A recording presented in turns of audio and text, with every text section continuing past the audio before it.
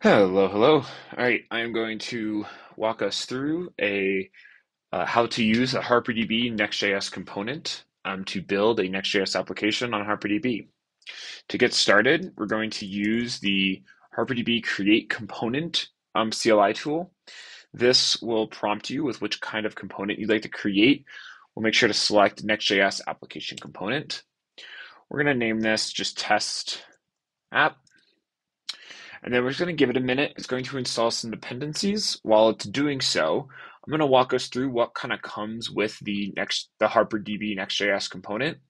So first and foremost, it's necessary to add it to your HarperDB config and just point it at your application directory. So if you have any kind of like um, weird or different app repo setup, you might need to change this file path. Otherwise, the root should do just fine. Um, and then you can run that application directory with HarperDB, and it should work just fine. The alternative way to do this is by using the included CLI tool. This CLI tool is meant to kind of replace Next.js itself. It's what our example will use underneath the hood. And that is what this will launch HarperDB and create some sensible configuration for values for you. Now that we're done on the dependencies, let's just open up this application. And so I'll show you what I mean by that. So the config here has our component already in use. And this just points at the root of our thing because what it'll look for is it'll look for like a Next.js config. It'll validate your package JSON, and it's not really concerned with where the source of your application is, but really where your build output is, which is luckily something that is pretty uniform in Next.js applications. So with that, looking at the package JSON next, you'll see that we've replaced the dev, build, and start commands with that CLI tool I mentioned. This CLI tool is what will kind of let us run HarperDB as we launch our application. So we'll get that started here. Actually, we'll do it in the terminal above, so it's a separate process. So we're going to cd into test app as well. And now from here, we'll do npm run dev, which will map to this command here. As we're running, you'll see that the .next directory gets generated automatically. And if we navigate to localhost 3000, we'll see that our app automatically compiles as a web server. If we navigate into our app directory and go to the page, let's say we want to look at the second dog instead of the first one. So we'll go the second, and we'll replace 0 with 1, and we'll save. You'll notice that on the right-hand side, the page is automatically updated. Oh, it looks like we got to do that one here too. And you can see that it automatically updates live. So this is a fully connected development server. So you'll have a full developer experience as you're going here. But let's not stop there. Let's kind of dig into how this all works. So you'll notice that in this very basic page, it's a server-side rendered component, and it's calling this server action called list dogs. So let's go check that out. List dogs, this is in your actions.js file. This is a Next.js server action. It is using the HarperDB globals, such as tables, and it's just doing what you would do in any kind of resource file. In fact, we actually have a resources.js file here, which is doing sort of some data seeding for us. This kind of just pre-fills the database on startup with some data. And you can see that it's also using those HarperDB globals. When you import HarperDB in any kind of the server-side code on your Next.js application, you'll have full access to those. And with that, this function can now be called from anywhere in your Next.js application, and it will work as expected. Even if you were to create a client component, you can still leverage server-side actions. So let's do that example. Let's create a client component, and we are going to first start with the directive use client, and then we're going to import use effects and use state from React. We're going to import our action, and then we're going to export a default function client component. Inside of here, we're going to create oh, we can actually, this is perfect. We will do, ooh, where did it go? I wanted all of that. Come back, perfect.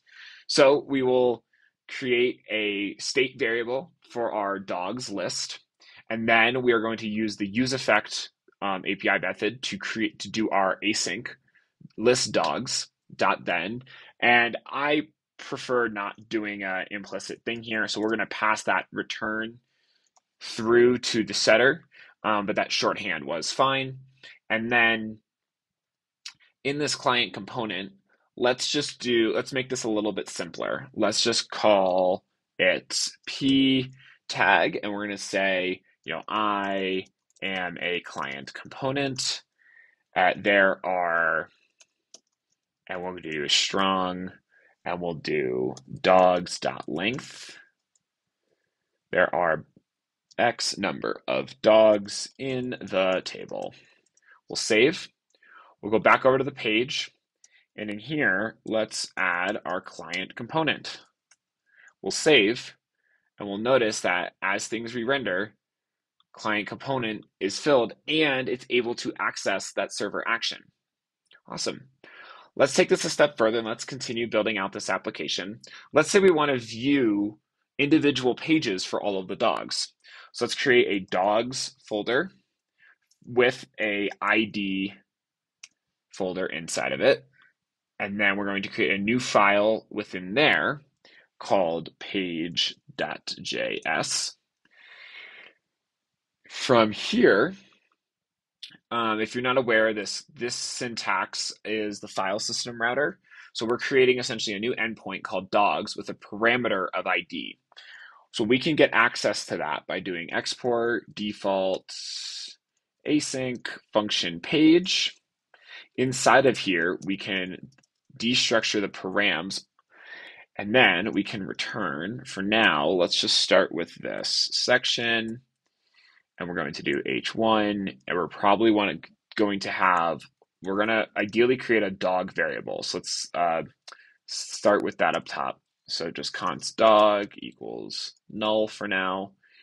And then we're going to do down here, we'll do a p tag, and we'll say breed, and it will be, dog.get breed, as well as a p tag. And we're just going to put the word woof in for a little more content. So now to kind of pull all this together, there's going to be exactly like this is showing us. So we're going to need to do some form of of a wait call. So we actually are going to simplify this. Dog equals, and it's going to be something like this, where let's just say get dog, and we're going to pass in the params.id to this function, and we're going to define that in our actions. So in our actions file, let's go to export async function get dog ID, and then we're going to return tables.dog.get ID. Inside of the page that we just created, we can now import that get dog from, what did I break? Actions, I think. Sorry. We need to do, is that the same as this one? Yeah, actions. Actions, great. Double check it's the right name. Get dog, get dog, get dog, get dog. Cool. So with all of that, now that that's all connected, we can go back to our app. We do /dogs/0. Oh, module not found. Can't resolve actions. Oh, it's just a missing path. That's my bad. We need to do up, up, and up. Okay. Dogs is not defined. That's fine. There's some live coding for you. There we go. So now after we fix some of those user mistakes, you'll see that we are now calling get dog from this page, and it's being rendered dynamically. That's pretty awesome. We can add, another woof in here and see it live reload. We can also go to the next dog. We can just put in 1 or 10 for Bailey. I think we have, put number 5 is Cooper. Awesome. So let's shut this server down real quick. So I want to demonstrate another piece here. Let's now run the build command, and let's see what Next.js generates as our production build. You see there's about 4 static pages. And once the build traces are complete, we should have a good idea of what's going on. So we have our root page, we have the default not found, and then we have a dynamic page, which we just demonstrated, which is a /dogs/ID. Let's make this dynamic page statically rendered.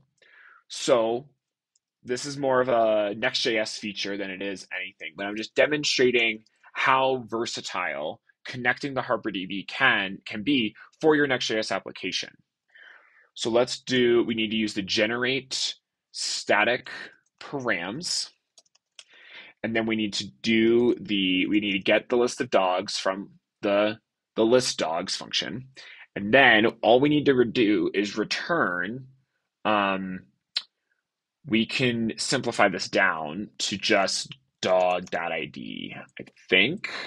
Or actually, you know what? We can do this. We just have to return dogs as it is, because each of these dogs objects has an ID property, which will kind of get duck typed into this params object, which is exactly what we want. So with this function here, let's run the build command one more time. And we have another error. List dogs is not defined. I am on a roll today with this demo. Add list dogs to the import statement. Try one more time. And now we should see that there are 16 static pages being created instead of 4, thus demonstrating that this generate static params is returning the all of the dogs. And now you can see here in our paths, rather than this being dynamic, instead it has pre-built all of these routes with all of these dogs. So all in all, by using HarperDB, our server actions can now become fully interactive with the database data.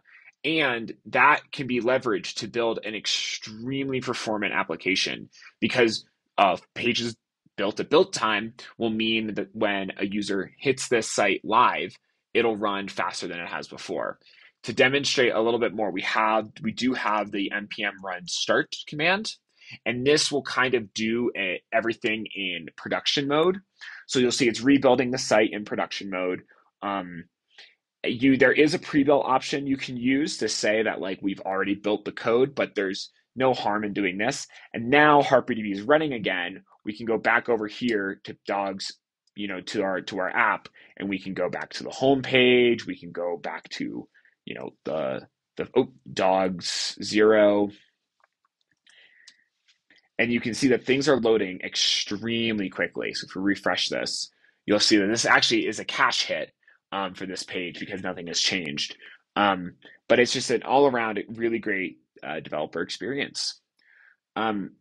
Beyond that, there's not much more to share. Just that it really doesn't deviate too much from Next.js as a whole. Our example is not currently hooked up with like the npm lint command, but like it does, or the next lint, but you can set that up and things will work just fine. Last but not least, I will mention, if you are trying this for yourself, I already have this set up on my machine, but other folks might not. You need to this code relies on the HarperDB package, and as we said, you have to import that here. So if you're doing so on a machine that already has HarperDB installed somewhere else, like it should be, like it's installed globally, you may want to run npm link HarperDB from the root of your application, just so that it leverages the correct HarperDB instance on your machine. That pretty much concludes this walkthrough video. I hope you enjoyed. Thanks.